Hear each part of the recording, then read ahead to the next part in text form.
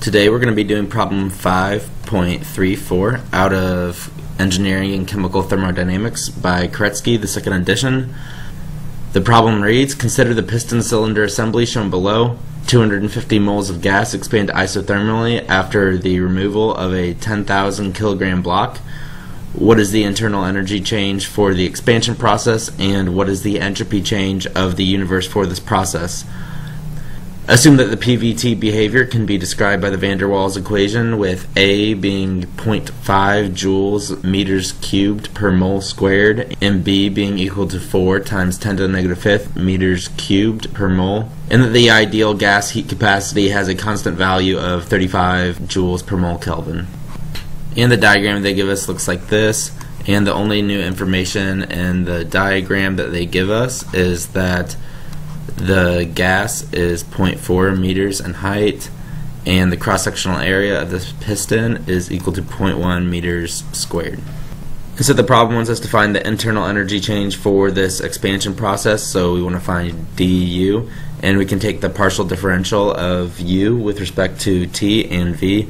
So we can have du is equal to du over dt at constant v times dt plus du over dv at constant t times dv. And so since the problem says that this system is isothermal, we know that dt is going to be equal to 0, and this entire term is going to be 0 as a result of that. And so to find the change in internal energy, we're just going to be solving for this term here. So we're just going to be finding this term. So we're solving for the internal energy change in this process, and we have du is equal to du over dv at constant t times dv. What we can do here is plug in the fundamental equation for internal energy. So we have T ds minus P dv, and this is all over dv, constant t times dv. And you'll see these dv's cancel out. And so when we simplify this out, we're going to have du is equal to t times ds over dv at constant t minus p, and this is all times the change in the volume. And so the problem we're going to run into here is that we have this term here, ds over dv at constant t, and that's of no use to us. We have no equation that's s as a function of v, so there's nothing that we can plug into there to simplify it. And so what we're going to have to do is find a Maxwell relationship for ds over dv at constant t. So we are finding a Maxwell relationship for ds over dv at constant t. And so when we're finding Maxwell relationships, what we're doing is we have some function z that is a function of x and y, and all we're saying is that if you take the derivative of z with respect to y at constant x, and then you take the derivative of that with respect to x at constant y, that is going to be equal to if you just did the reverse. So you did a derivative of z with respect to x at constant y, and then you took a derivative of that with respect to y at constant x. So again, we're looking for the Maxwell relationship for ds over dv at constant t. And I think the best way to kind of logic your way through these is to first set the skeleton of the Maxwell relationship up. So we have both of our derivatives, and they're going to be the opposite of each other. And then think about how we can get one side to simplify to this term. So if we have d over dv here, and the whole thing's at constant t, and then all we need is this side of the equation to simplify to entropy, and we'll have this side of the equation being equal to ds over dv at constant t. And since we're taking the derivative with respect to v at constant t out here, we know that inside we're going to be taking the derivative with respect to t at constant v. And over on the other side it's going to be the exact opposite. So we have the derivative with respect to t at constant v, and then inside the derivative with respect to v at constant t. And so the function to be differentiated is going to be one of the fundamental thermodynamic properties, and the way we're going to choose this is just to kind of look through all of them. And if you notice, the Helmholtz energy is equal to negative s dt minus p dv. And what's helpful about that is that it's dependent on both change in t and change in v. So when we plug it into here, this is at constant v, so the quantity negative p times the change in v is going to be equal to 0. and the negative s dt term is going to become just negative s because it's over dt. And so the opposite is going to happen on this side here. It's at constant t, so the negative s dt term is going to become 0 and disappear, and the other term becomes negative p times dv over dv, which is just equal to negative p. So what we end up with is negative ds over dv at constant t is equal to negative dp over dt at constant v. And so if we just get rid of the negatives, we have ds over dv at constant t is equal to dp over dt at constant v. And so this term is useful for us because we can now solve for this term with our equation of state that was supplied from the problem, and we'll have something to plug in for that. So again, we're solving for the change in internal energy of this process, T ds over dv at constant t minus p, and this is all multiplied by the change in the molar volume. And now we can replace this term with dp over dt at constant v. And so now we'd like to replace dp over dt at constant v with our equation of state. So using our van der Waals equation, we have p is equal to rt over v minus b minus a over v squared. And so taking the derivative of this with respect to t is fairly simple. We lose the t here, this term becomes 0, and we have dp over dt at constant v for this system is going to be equal to r over v minus b.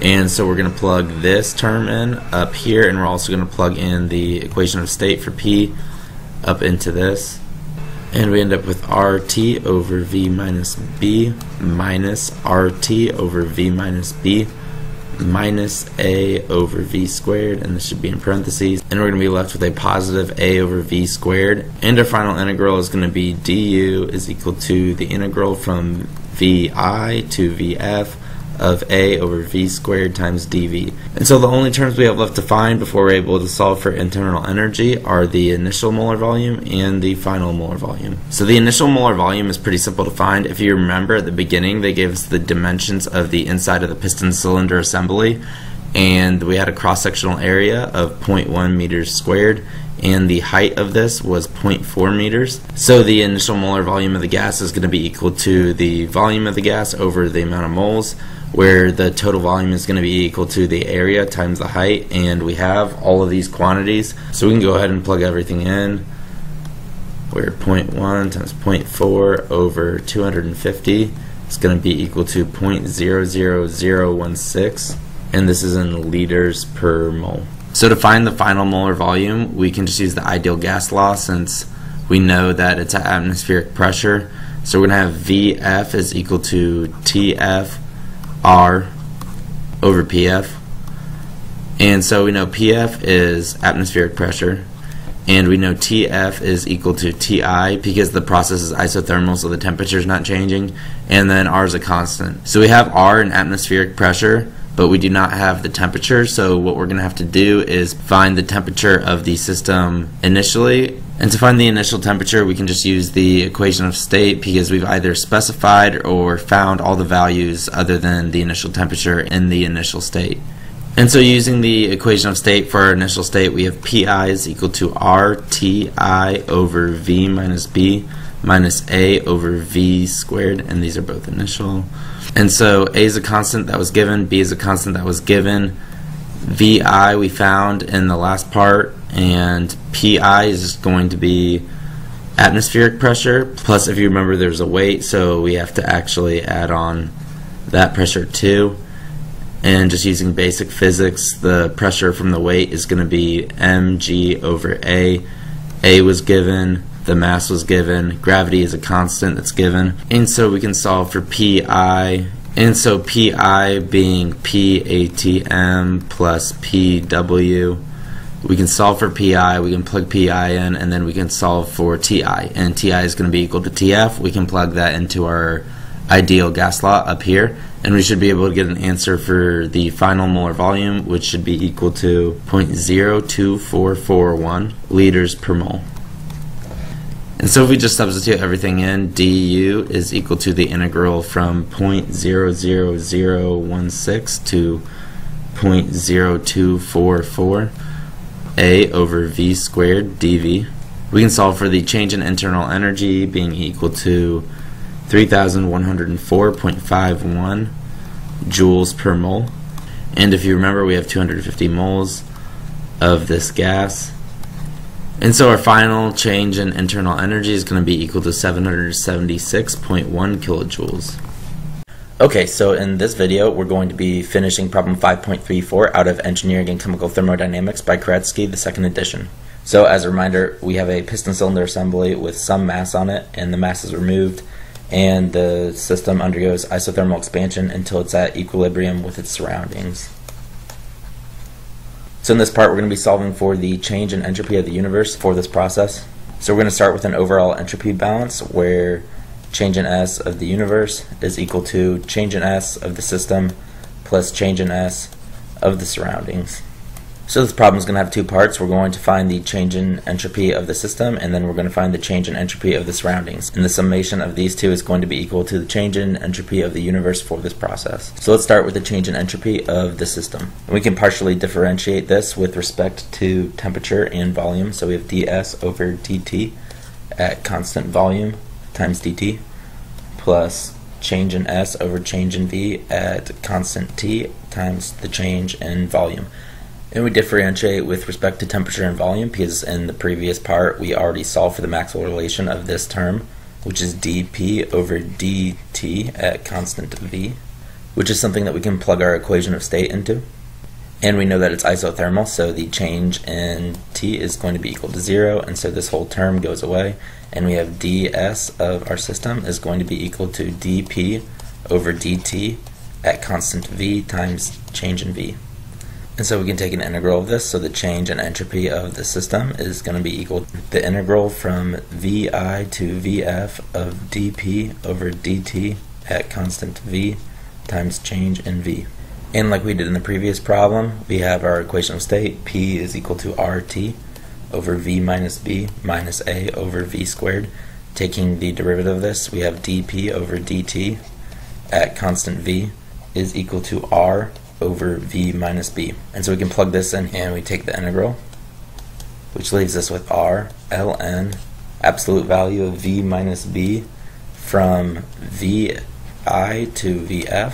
And we know from the previous problem that Vi is going to be equal to 0.00016 and Vf is equal to 0.0244. B is a constant that's given at 4 times 10 to the negative fifth, and R, as always, is going to be 8.314. So solving for S, we should get change in entropy of the system is equal to 44.17 joules per mole Kelvin.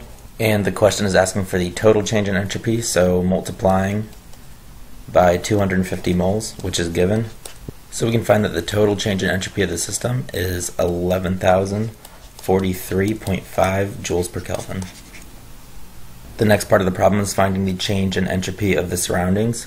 The change in entropy of the surroundings we know is the Q of the surroundings over the temperature of the surroundings. We know T is equal to 297.5 Kelvin. It's given in the problem. And we need to solve for Q using an internal energy balance, meaning the change in U is equal to Q plus W. We solve for the change in internal energy in the first part of the problem, which is 776,100 joules, and we'll solve for work using the work equation. So change in U is equal to Q plus W. We know U, and the energy from work is going to be equal to the amount of moles times the integral from Vi to Vf of the external pressure. And so the external pressure at all times is going to be pressure atmospheric, which is equal to 1.01325 times 10 to the 5th pascals. Again, we know Vf, we know Vi, we also know that the number of moles is 250, and we use this to solve for Q, which ends up being 1.9 times 10 to the 6 joules. So change in entropy of the surroundings is equal to Q of the surroundings over T of the surroundings.